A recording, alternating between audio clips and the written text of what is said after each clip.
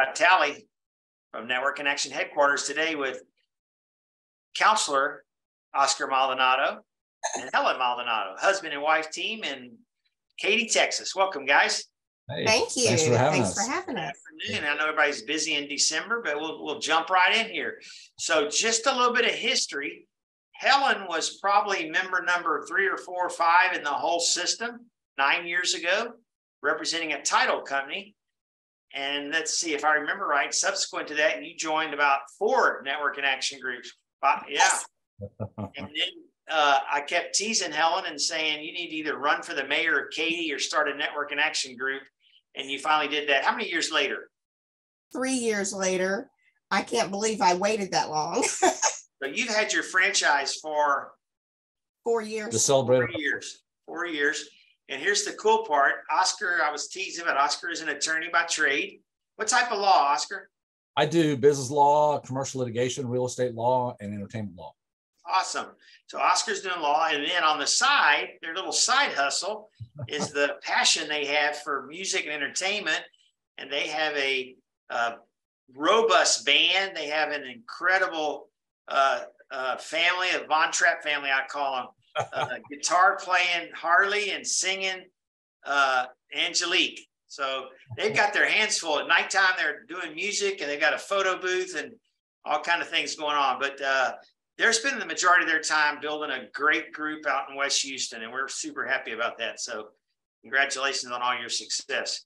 Thank you. Helen, you got to experience network and action firsthand. Tell us why you decided to jump in and buy a franchise. Oh, wow. Well, it was only because of him, because you finally said what you had said, like literally every month to me. You would say, are you either going to run for the mayor of Katy or you're going to buy a franchise of NIA? And I would say, no, I didn't want more time away from my husband. Our children were getting ready to be empty nesters. Go off to college. So we were going to be empty nesters.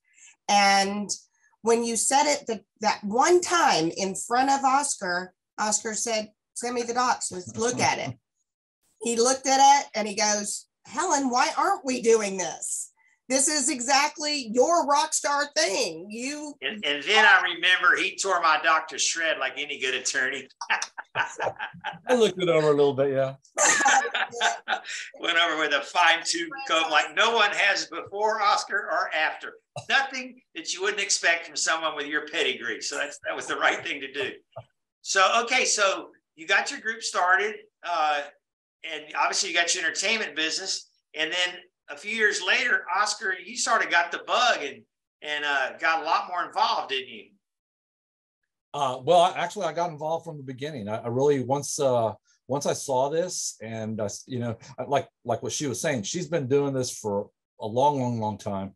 And when I saw it and I saw the model, I said, "Wow, this is what you do naturally. You're a rock star at this. Let me come along for the ride, and we'll go for it." And just jumped in with both feet, and that's awesome. Back since. That's awesome. So, you guys, of all of our franchises, everyone does a community service project, but I know that no one has done it with more passion than you all. So we're going to get into that a little bit later, but I know that's part of your why, but start to tell us, a little bit about your why, because it resonates with your members and with your groups. It really does. Our why really is that we get the pleasure of working together, bringing our expertise, which are a little bit different, to our members. Every franchise owner out there has their different special techniques and background that they bring to the table. We just bring something a little bit different. My background is all sales, marketing, and business development. And of course, Oscar's an attorney. So our members really get the best of us and then some. Yeah. We are constantly thinking of ways that we can help them grow and drive business to them. So we're doing everything to focus on that. So you had a big background with B&I. I mean, you were in several groups over the years and were very involved and know that organization intimately. Of the 6 dramatic differences that we talk about, what 1 or 2 do you think make the biggest difference to a business owner with network and action versus traditional networking? You want to answer that? No, I guess well, that's directed at me because I've got the other three that's letter your wheelhouse, yeah. The other 3-letter business out there. I actually guess it's all 6 of them. There's nothing that stands out as the only thing. All 6 of those differences made a huge difference to me as a member. So when I got into this, or when you told me about it, of course, it was still in development, but I told you, this is brilliant. And it's the best way to grow a business is through networking, but you took away all the pains that I was feeling in the other networking organizations that I was in. Meaning like weekly meetings and less than stellar leadership and a group maybe you don't really want to network with. Well, for me, the thing that bothered me the most about BNI was it was run by volunteers. You know, they became my friends, yes, but they didn't have a vested interest in the success other than the pride of having a good, strong group. And I'm still friends with a lot of those people, and I still think they're a great organization. They just don't have what we have. And those 6 differences are key. You know, the fact that we only meet once a month for our membership, we actually do, we're a little extra, so we do a lot of other things for our membership, but the requirement of once a month is amazing. The fact that we do a background check on our members, I think that's important. I got stung personally as a member of the other networking group with someone that was less than stellar, I'll just say. And I like that we interview every member. We vet everybody, not only the criminal background check, but we interview them, and we don't invite everybody we interview. That's one thing our members like, is that they know if we have a new member in our group, we have vetted them, and they can receive them with confidence because of that. The icing on the cake, I guess, is the ROR, return on relationships, that we offer. That guarantee, nobody has that. And that's really the icing on the cake, or the cherry on top, I guess I would say. I think you're being a little humble, because I do think the biggest difference in a Katy or West Houston Fulsher group is the leadership. And obviously anyone watching this can see that between the 2 of you, you have an innate ability to go out and attract the kind of people that business owners would want to network with. And that doesn't always happen in a volunteer-led group, let's be honest. It doesn't. Yeah. Why is networking important to a business owner? So go take yourself back to the title business. Okay. Talk about the success you had networking and how you grew those businesses. Everything I've ever done is about networking and building relationships. And I've been in sales, marketing, and business development my whole life, not just for title, but everything I've ever done, it's about building those relationships. And the best part about building relationships is growing somebody else. If you grow somebody else, it's going to come back to you tenfold. Yeah. It just is. And I have always done that. You know, in whatever I sold, whatever, business I was represented, I would sell from the other side of the desk. And okay, what are we going to do? How are we going to make this happen? I was in advertising for years, helping them come up with campaigns for their business growth. I always said, take away my commission. It's not about my commission. It's really about your business and how that can grow. That's that mentality that I've always had. And networking has just helped me be able to do that even more. I like to say it's the one marketing expense that keeps on giving. Meaning, if you're doing page 1 placement in Google and you cut off the credit card, that benefit goes away forever. Or if I build a relationship with Oscar Maldonado, 10 years from now, if a person needs XYZ and I'm the XYZ, Oscar's going to refer me because of our relationship. So yeah, it's very valuable. Tell me, you've got lots of them, but tell me about one of the members' success stories in one of your NIA groups. Oh my gosh, that's hard to narrow down to one. We were talking. You can each tell one if you want. Do what? Maybe each of you tell one.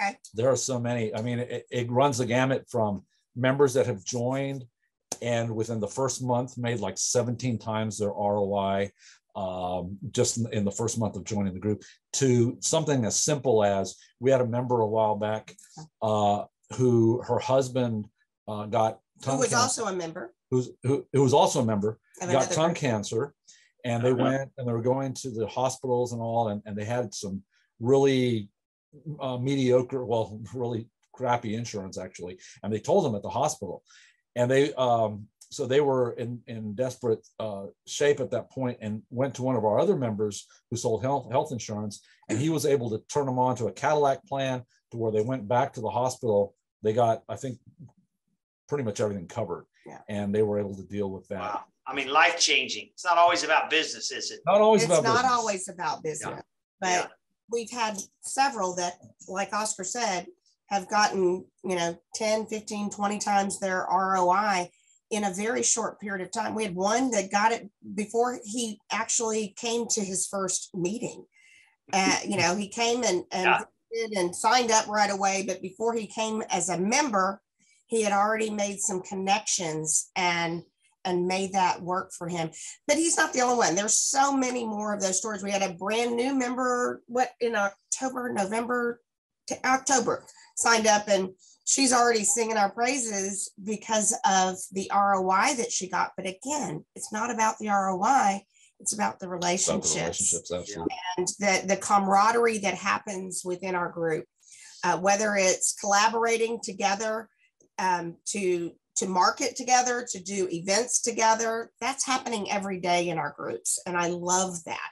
Yeah, it puts a real end to those comments we used to hear. Remember, Helen, years ago, where people would say, "You can't network once a month and make it work." And I have the same stories where before somebody even gets really sort of efficient at their first meeting, they're already getting referrals. I think what happens, and weigh in on this, but in the old adage of when you join a networking group and you get to know, like, and trust, I think what happens with Network in Action is because you're the membership committee and because the group trusts and likes and knows you, when you bring in someone, it's just transferred almost automatically. Exactly. Yeah. And that's completely different than what other people experience all around the world networking. What would you say to someone who was looking at getting into a franchise business and they're looking at all these 4,300 options? What would you say about this one? Why don't you take that one? Because on the legal side, she's. Oh my God. I'll tell them, just do it. Just do it. Because you look at all these other franchises, and this one is so easy, and it's so lucrative, and it's so, the plan you've laid out is just so simple. Mm-hmm. And, cause when we first bought into it, I wasn't looking to get into any franchises, but I would look at other franchises, like we'd go sit at a Freddy's Hamburgers or whatever, and you look at their model, and they've got to buy a physical build, or at least a physical building, and make it all look exactly like all the other franchises. They, like you say, they got to do the waffle fries or whatever, and that's such an. And then they got to manage a bunch of 16-year-olds and hope they show up for a whole lot less money than the average Network in Action franchise owners make it. Yeah, it's crazy. It's insane. It's insane. I want to ask you each to answer this. On a scale of 1 to 10, the amount of money that you've invested in your franchise, how does your financial picture rate today and your future on a scale of 1 to 10 with Network in Action? I say a 10. Awesome. 1 to 10, yeah, absolutely. All right. How about, now this is the wrong question to ask you guys because you are such workaholics. And I don't think it's really work to you. I think people see it on the screen. Y'all love the music business. When you're playing, your band and singing and working with your daughters, it's like that you got to be in heaven. That doesn't feel like work, right? But on a scale of 1 to 10, in terms of your ability to control your schedule, what does your Network in Action franchise give you for that? 10. Absolutely a 10. Absolutely. Everything we do, and mind you, Scott, we still run other businesses. This is just our number one.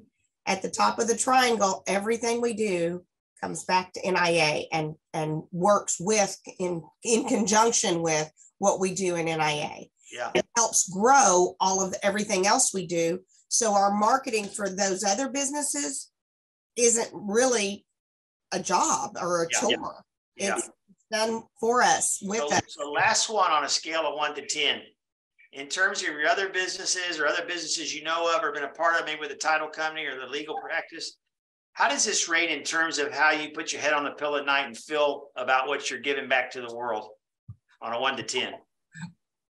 You want to start? I'll take that because it gives us so much pleasure. Every year, this time of year, in our, well, last month, we always do our gratitude meeting. And we ask everybody in the group to share what they're most grateful for. And what we're most grateful for really is this business and our members and what they bring to us, the successes that they have. I mean, we're like proud parents, you know. Yeah. it's I know the feeling. Sometimes I feel guilty charging them. You know, I feel guilty charging my members. They're my best friends, you know. Right. I know. Right. You know, but it is, and they love what we're doing. And so that makes it even easier. Even our kiddos have taken part and learned and grown. You know, the hardest thing for a parent is to teach your kiddo because they won't listen, especially teenagers and above. They Not at that age, yeah. But what they have learned and shared with us that they've learned from it has been amazing. And, you know, now that they're adults and entrepreneurs, we've raised them to be entrepreneurs. So having them be a part of NIA has really been so valuable to us to see their growth as well. It's amazing. And I've got to tell you, I've got to answer that from an attorney's perspective too, because as we all know, the practice of law is very stressful, and that it's something that can keep you up at night. And it's, you know, and I've had a very successful law practice, but you still go to bed at night thinking about all your cases and thinking about what you got to do and the deadlines and all that sort of stuff. So, and from that perspective, I got to say this business is so great because I can put my head down at night with this business. And, you know, I know that everything's cool and everything's good, everything's positive, everything's moving in a forward direction. And I don't have to think about all those things constantly. And I'm actually, I don't know if I've told you this, but I'm still going to practice law, but I'm actually retiring from my litigation practice. I've decided that I really want to focus more of my efforts on this and less on being a slave to the docket of the court, because litigation is very taxing that way. And but I'm still going to practice law. I'm still going to do contracts and that sort of thing. But that's incredible. But litigation, I'm retiring from. I've got 2 cases left that I'm trying to get out of my my docket. Get off your docket and be done. Right. That's interesting. If we can help other people ahead of the game, especially on the legal side, then they won't have to have litigation. Like that's one of the things I've learned. And actually, when we're doing this gratitude exercise, I told everybody, you know, from my perspective, what I love about this business is that now I get to use my expertise to help people on the front end and help them avoid litigation instead of getting paid on the back end to take. Yeah, you're almost like a business marriage counselor in a way, right? You know? Yeah. So that's awesome. I think anyone that's watching this clearly sees, even without the verbiage, you know, what this means to y'all and why you're so successful, because you're living your mission. You're in mission. It's clear to see. What if you could answer this last question? What would you do different, if anything? And maybe there's not anything, but if you look back on your franchise, you know, your journey, would you do anything different other than start earlier? I was going to say start earlier. That was going to be the answer. That was the answer. I think it took me 3 years, almost 3 years. Can't believe it took me that long to say yes. I mean, that was just silly. I know. You know, I think it's a testament. I think it's a testament to your loyalty, because I remember how loyal you were to that title company and how I was convinced they were the best title company in the world, because they must have been, because you were so happy with them, and things happen along the way that led you on a different journey, and everything happens for a reason, right? Absolutely. Awesome. Well, this has been great. Market for a title. Sure. One escrow team. You know? Yeah. That's amazing. I mean, when you think about all things you have going on, you know, you still have your title position where you can create some income. The average millionaire has 4 streams of income, and you create some income by helping with titles, and you got your network in action, and you got your entertainment business. It's crazy. In the law firm. Well, you know, Scott, speaking of that, what I would tell anybody that's interested in buying a franchise, especially if they've got other businesses, is how better to promote your business than to get paid for doing networking, because our networking group fits in with everything we do, and it helps us promote my law practice, helps us promote the entertainment business, helps us promote the title business, and it's not like it's really taking that much more away from us than if we were doing networking anyway. Right. Yes. So it's a no-brainer. You know, you get paid to do what you need to be doing anyway to grow your businesses. Beautiful. Great way to end it. At the very beginning, you did want to talk on the charities. Yeah. So thank you. So every group, obviously, you guys know better than anyone. Every group in America, South America now does something charitable once a year in their community. Talk a little bit about that. Y'all have done something for a number of years, multiple things. I mean, y'all been wrapping packages in malls and all, helped. I love the Childproof America, right? Was that the name of the organization that helps with kids that have been trafficked? I mean, unbelievable, the stories. But talk a little bit about that from this perspective. First, what has it meant to your members? Wow, the camaraderie that happens. And we actually interviewed 3 companies, 3 charities. We asked for nominations and from our members, and we have 3. We narrow it down to 3 that come and present to all of our groups in 1 month. And then the following month, when they're not there, we vote. And every time it's been unanimous of which charity that we will get behind. And every time it's something a little bit different, because of our entertainment side, a lot of times it is to host an event to get their name out, to, get the awareness out for that organization. But our very first one was Sunshine Through the Rain, which was a charity that helps support children who have lost one or both parents to death. That was founded by Joanne Rodriguez, who lost her sister, and her sister left 4 children. So her nieces and nephews, she was like, we got to do something. I know this is not the only children that are without their parents. Yeah. And get those children together with other children that have felt that same hurt, because they go back to school after the funeral and kids don't know how to talk to them. They don't. Sure. It's just a different experience. And having experienced losing my mother, I was 20. I can't imagine if I was 10. Right. What I would have gone through. So we got behind that charity and we helped wrap gifts in the mall for 2 weeks leading up to Christmas. Matter of fact, they still let us know when they need help, and we still send volunteers. Members of ours have volunteered, donated money, everything. So it's safe to say that it's another one of those times where we're trying to give away something and we end up getting more back in return. I'm sure besides the camaraderie, the connection, it's probably helped your retention. I mean, who leaves an organization like that? Yeah. Right. Absolutely. And the fact that you allow us to gift a membership to a charity. So we have charities in each of our groups, but then we have a charity of the year that is voted on by the members. Our charities that are charity members dig in, and they're amazing. They come to the meetings, they get to know the members, and they actually, I think, get more out of it than anybody. Yeah. Relationships and the fact that it's not just the members and their reach and what they can do, but it's the companies that they know, the vendors that they have, and friends and family members of those people. And it's like casting your net 1,000 times wider than you'd ever dream as a charity.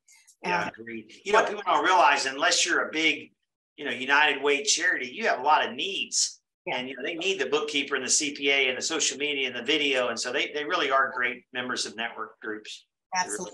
Really, and Childproof America was awesome this past year, and we're looking forward to selecting the new one.